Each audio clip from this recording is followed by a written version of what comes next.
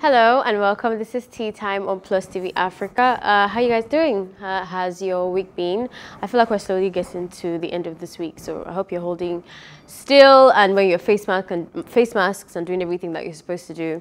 Anyway, well, thank you for joining in.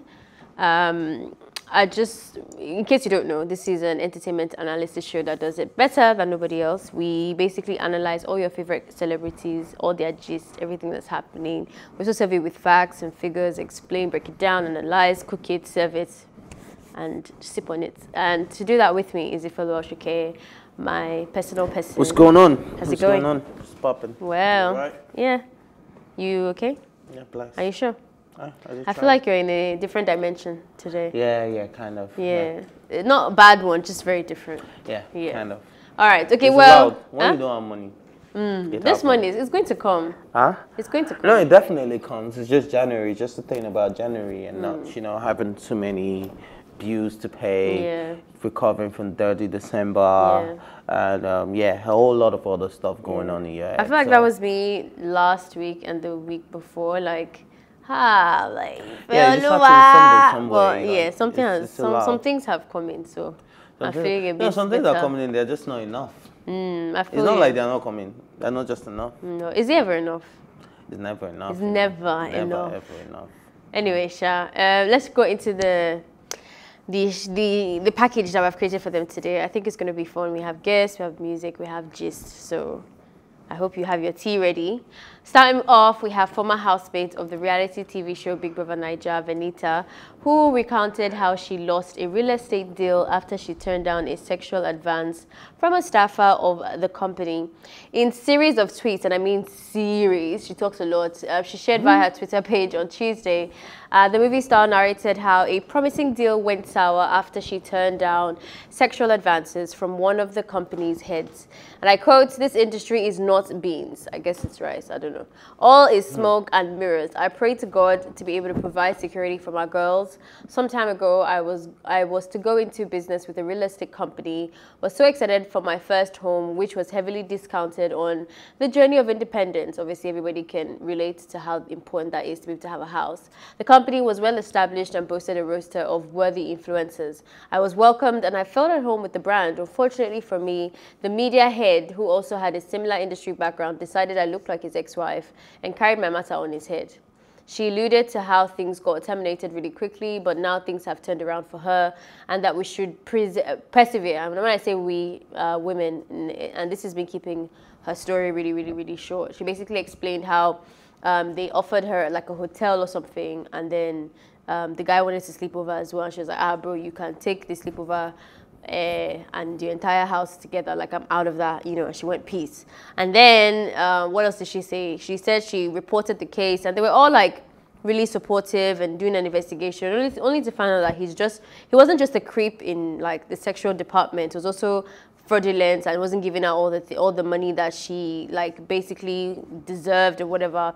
But then after all of that, when there was a lot of ginger going on and momentum to fight for justice, they just stopped picking up her calls. All of them now, including the media guy, the owner, the CEO, everybody just stopped picking up her calls. So I guess her wala was too much. And, it was obviously sad for her. But I guess now she's saying that she's found other deals, like something has come back to her a lot later, but better, and that basically what is yours is yours. It was really motivational and stuff. And then she also talks about how, like, the black women are the most abused people on the planet and this and this and that. Yeah, she spoke a lot, but I wanted to know what your takes are, Ife.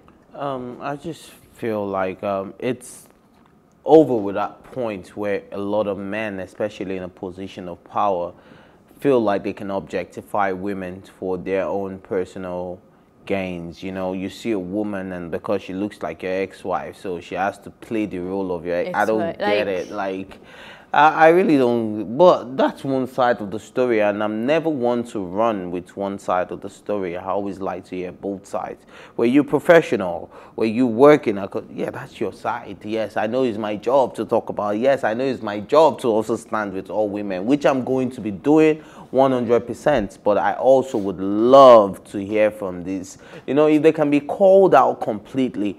I'm not fond of this let's call out people and leave out their names anymore. If we want to call out, let us call out. Call out the company, call out the media head, call out the CEO, call out, let people know who they are for who they are. So just to avoid another woman from falling into that thing, because you have not really helped anybody, if you ask me. You can talk about this. This is stating the obvious, because we all know this. It's not just in the media space, it's not just in the movie space, it's not just in the real estate. It's everywhere. Men want to get satisfied for places that they did not, how do I put it now? They don't have a right to. They don't have a right to. They just want to reap it, and they just feel like, oh, because you're a woman, it's my entitlement. It isn't your entitlement as a man. It isn't. It's just, are you going to work with a woman for our intelligence, for our contribution to whatever you're doing?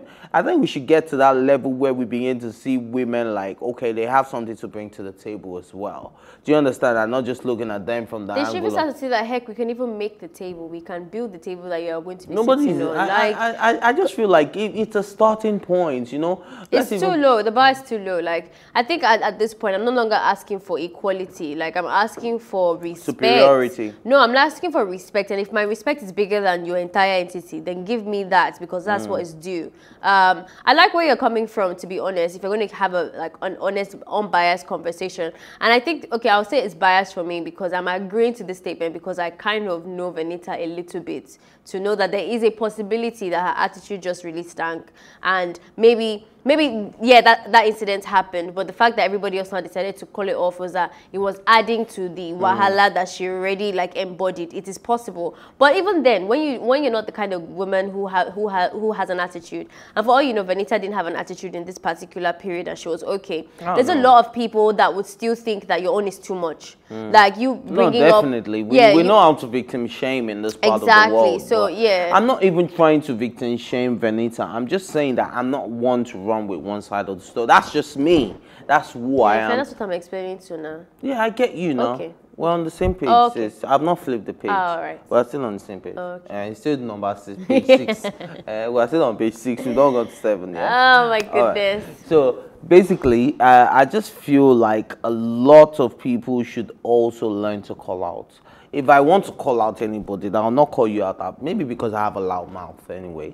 I mean, I'll call out people even in reality. In real life, I'll call you out in real life. So I don't know about doing all this internet. So if I really want to call out somebody, I won't be talking about a real estate company. I'll be naming the company. I'll be naming the CEO. I'll be naming their media. Come out and defend yourself. Come and beat me in my house. But I don't think the story really is about them, is it? I think she's trying to say that she's happy that she didn't have to sleep with somebody because something else came for her, which in itself is another advice that I don't know, bro. Sometimes if you don't sleep with that person, which is fine, you shouldn't even be doing that. It might not come again, and you just have to move on and find something else.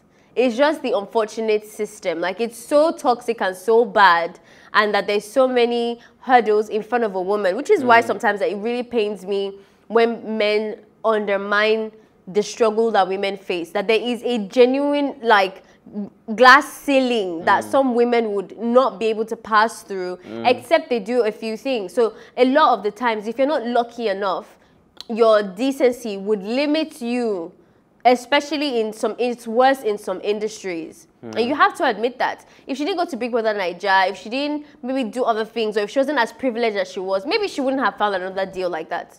A normal girl who's from nowhere and had that opportunity, and she said no. Sometimes they never see the opportunity again till Jesus calls them, or whoever they worship calls them. Or they go back to the grass if that's what they believe in. Whatever, you understand my point. So, like, it's a nice way to... It doesn't work for everybody. No, it doesn't. It doesn't. But I like that she made a lot of emphasis still on the fact that just keep doing your thing. Like, keep breathing life into your goals. Just keep pushing or whatever. We all know that that's a math that works. It's not now a system or whatever. If you keep pushing, yes, your sky might be a bit shorter than other people's, but you will definitely see progress if you keep on moving and stuff. So definitely. Yeah, I like that she's kind of promoting the idea of seriousness and like integrity and embodying all of that. I feel like that's a really good thing. I don't know how else to dispute what she said, but there's just some things that were just feeling a little bit too rosy-dozy. Like, no, sometimes you just don't ever get the opportunity back. Now, in terms of calling people out, if that's not what she is going against, like, I feel like Venita is someone, I don't know, I've seen her call people out before, like even on her story and stuff. But I don't think that the main characters of this conversation is them. I think it's more about like where she is now and what she's doing for her girls and stuff. Anyway. Do you have anything else? No. Okay. I wish you the best luck and all our endeavors. Same, Jerry. Same. Anyway, Omo Ghetto, the saga, recently broke a 4-year box office record. Funke Akindele Bello is currently top trending on Twitter Naija, with film lovers and fans congratulating the star actress on her latest feature. The actress co-directorial release Omo Ghetto, the saga, recently broke a 4-year record as it emerged the highest grossing Nollywood film of the decade, knocking off the Kemi Adetiba, The Wedding Party. I don't know. Have you seen this movie? I haven't. Okay. I haven't. That's But sad, from the 'cause I- people who have seen it, they're all speaking well about the movie. I know our co-anchor Enio Lau said she's seen it and she gave a very positive review about the movie. And yes, about it, you know, grossing being the highest gross movie since 2016. Yes, I think it's really applaudable considering the fact that it happened now. You get the cinemas are half capacity, the people going out are not so many. So even when you say half capacity, if it's 50 people that is off, you'll be expecting like 30, 40, and you're still allowed to make so much money, or you're still able to make so much money. I think that's You're doing something very different. Because I think it's because of the sequels. I mean, the previous episodes of Omo Ghetto. I think there's Omo Ghetto 1, 2, and I think there's a third one, if I'm correct. I think they've been very good movies as well, and people just want to see how it continues and continues. So when you're doing a sequel, like you want a continuation to your movie, just make sure the first one is sane, because I've seen a lot of movies that will say watch out for part 2, and I really don't care about watching part 2. Yeah, so I think I was going to say, I commendable. think for her, it's word of mouth that really did this, because I don't remember seeing this movie advertised. Have you seen the video? No, that's what I'm saying. I've not seen. Video. I've not seen. Oh no. I've not seen this movie advertised anywhere. Usually, there is. If you drive on Lekki Ekpe, you'll be seeing all the little poster flyer things hanging around. By the time you get to the 1004 area, like what I'm saying is that this wasn't heavily marketed. It wasn't even as marketed, in my opinion, as what's that one? The one with this guy. What's that guy's name? Brother Shaggy. Yes, and Toyin. What movie is that? The one where they were event planners. What movie is that? That's what I'm asking you. Alakada Reloaded. Alakada Yes, Reloaded. yes. Oh, okay. So I've you seen see, that for Alakada. me I haven't was- seen Reloaded either. You see, that one for me was heavily Marketed. heavily marketed. It was in everybody's Instagram. All the actors that I follow. Well, what's this guy? That's that guy. What's this now? Like, you just came back to me like, But said that's this guy. like- I mean, so I just You see, you got it. I Because don't that's his recognize thing now. them streets. That's Like, his. Everybody has a thing. If you we're did not wasting time. describe me with imbecility. Oh, yeah, who's the guy with the towel? Towel. Yeah, put the Sydney towel Walker. here. You see, who is the guy with? That's not imbecile. That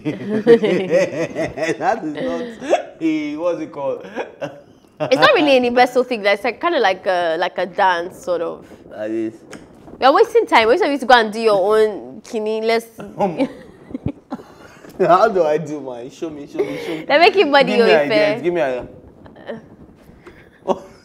See, like, can we just move on? We're not getting it. We're definitely not. No, we're That's why not. we're doing That's this. exactly. Let's stay your lane. let's Do the stick one to that what you know we how know. to do. Exactly. We're not funny people. Anyway, so yeah, I feel like that. I think the word of mouth really did this movie. Like the first set of people to watch it couldn't stop talking about it, and it spread, and everybody. Because I remember people. I got to know about this movie even being in the cinema from word of mouth. Like, have you watched this thing? Have you watched this thing? Have you been to the cinema anyways? Yeah, I have. You have? Yeah, I even went with Elsie actually. Oh, when? Yeah, when she was still around. No, I'm talking. Obviously, you've been to the cinema. I'm talking about in recent time. Obviously. I thought you meant like COVID times, because COVID. I'm talking about like early December last year. Oh yeah, that's allowed. I'm talking about like early December last year. Yeah. That's still quite. Yeah. that's I still watched quite this recent. movie that I'm talking about. Oh, okay. Yeah. Okay. But the thing is, I don't think I even want to go to the cinema just yet. It's empty. It's probably the safest place. Oh, wow. Yeah. That's deep. Because it's really empty. There's not a lot of people there. Except from, what's it called? Omo Ghetto. Every time I've gone to the cinema, it's been booked out, like packed. It's full. Yeah, that's why she's making a lot of money. So people actually want to see. And you need to also realize that, look, a lot of people are saying, it's happening in the pandemic time. People are jobless this period. If there's a lot of movies there, what are you talking about? The cinemas? Yes. How many do you want to see that is Nigerian? A lot. There is the Rattlesnake. See, Ife, it's only Nigerian. It's only Nigerian movies. That's what I'm telling you, Ife. Don't take away from Omotola. I mean, Funke Akindele herself. She is the secret to this magic. It isn't about. She's the spice.